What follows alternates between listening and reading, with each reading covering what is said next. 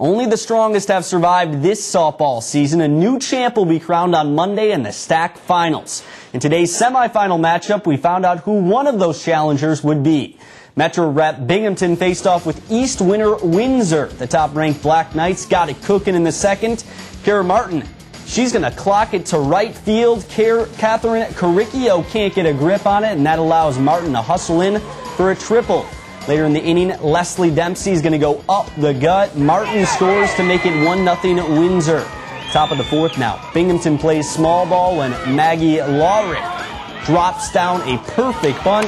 Caricchio slides in safely, and when the dust settles, it's all tied at 1. Windsor ends up winning on a walk-off RBI double by Maddie Zietz in the bottom of the 7th. 2-1 is the score there, and in a central tiebreaker, Susquehanna